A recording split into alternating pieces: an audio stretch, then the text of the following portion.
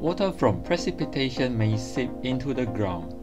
Instead of seeping deeper and reach the underground water storage, some of them will be absorbed by a plant via its root system.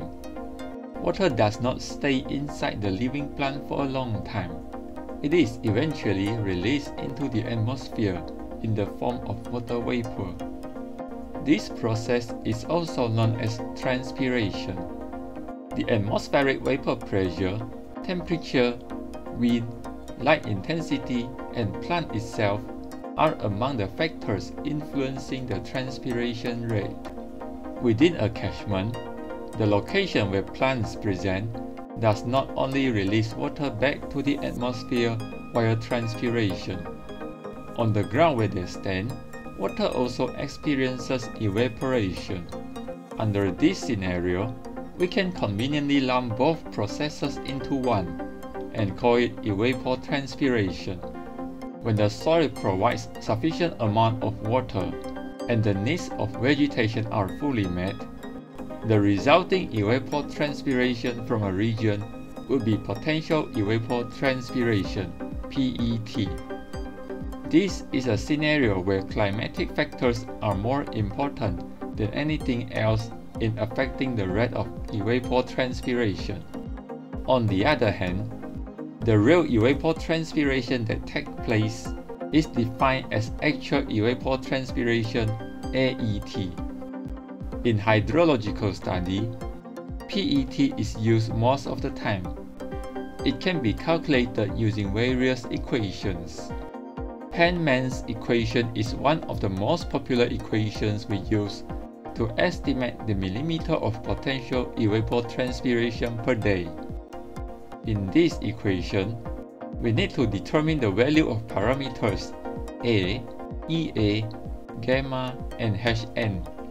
A is the slope of the saturation vapor pressure against temperature curve. We may calculate it using the following equation. EA is dependent of the wind speed at 2 meters above ground level, saturated vapor pressure at mean air temperature, and actual vapor pressure. You may refer to our video titled Estimating Evaporation for the methods to calculate these parameters. Note that the unit of wind speed here is now km per day instead of km per hour. Gamma is defined as psychrometric constant and it is taken as 0.49 mm of mercury per degree Celsius. Hn is defined as net radiation in the unit of millimeter of evaporable water per day. It is the difference between incoming solar radiation into a surface of reflection and back radiation from that surface. The incoming radiation is a function of the site's latitude and the period of year we study. The albedo varies with the types of surface. The back radiation, on the other hand, is affected by the air temperature and vapor pressure.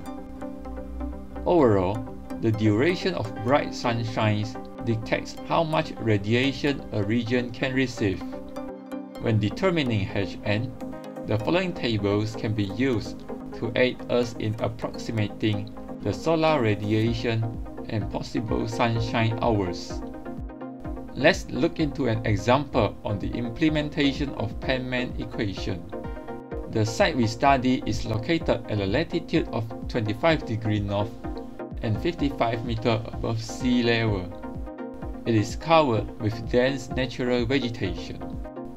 Data for the mean wind speed at 2 meters above ground level, temperature, relative humidity, and average sunshine duration are available for the past 12 months.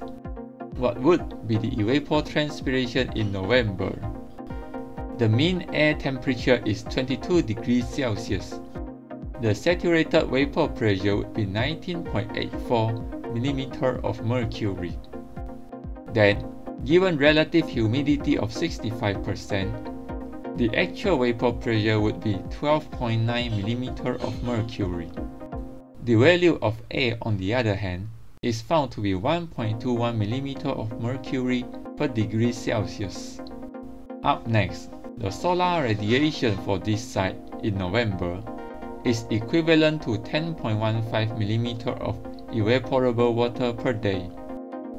Also, the site is supposed to receive 10.9 hours worth of sunshine for the studied month.